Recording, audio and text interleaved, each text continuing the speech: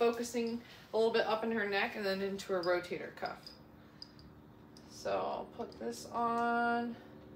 I like to feel around for right there. It's on a tense spot. So I'll keep that.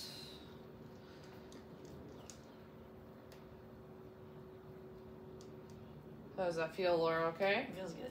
Sometimes I'll also just leave it on and do some of this to do some myofascial decompression, where it's pulling up the fascia, which is the layer on top of your muscle, and it's helping create a nice space between the tissue and muscle, which we want. We don't want the tissue and connective tissue matted down together.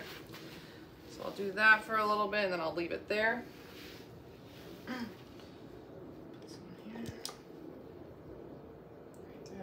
Pretty tight. Let me know if it gets too pinchy. Feels okay.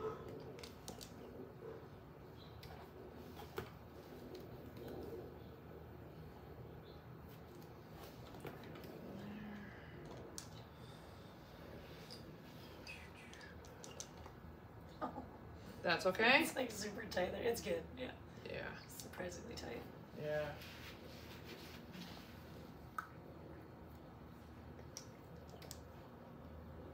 Oh, that's that one's too much? No, it's okay. I can tolerate it. Are you sure? Yeah, I'm just okay. laughing. Sorry. Okay. It's okay. And then I'm gonna put one right. I wanna make sure your hair's out of the way. You can reclip it if you need to. No, you're good. That one okay? Mm-hmm.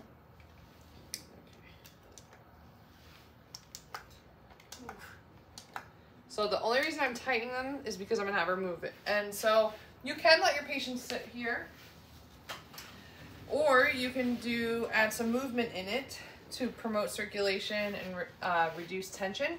So I'm gonna start with passive. You okay? Yeah. I'll just do some passive range of motion like this. You can also have help support the shoulder in a correct position. Hold. Now, Laura, I'm gonna have you actively do this. Good, and down. So here I'm focusing on that rotator cuff, really isolating the rotator cuff, having her do some external rotation. And then I can have her do opposite and do internal. So I'm gonna have you come up like this. Keep that elbow bent for me. There we go.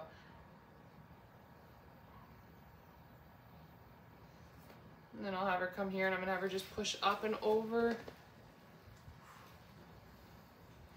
I'll have you do both arms like this, Laura. So bring the other arm up. And now you're just going to reach forward, touch the thumbs together, and then bring it back. There you go, you got it. Oh my God. You okay? Yeah. Keep going. Again, let me know if it's too much. Okay, that's all good. Let's do two more and then we're gonna stand up.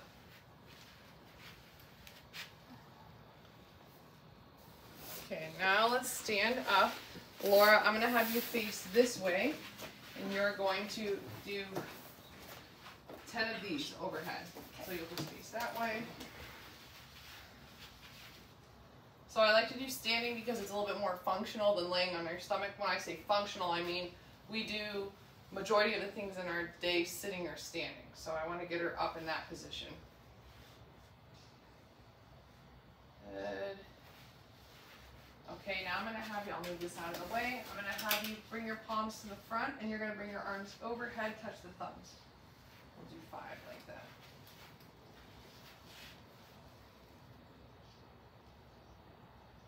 4 and 5. And relax. And those are just a few things that you can do with the cupping. You can also add in resistance exercises, balance exercises, throwing for baseball, tennis, lacrosse.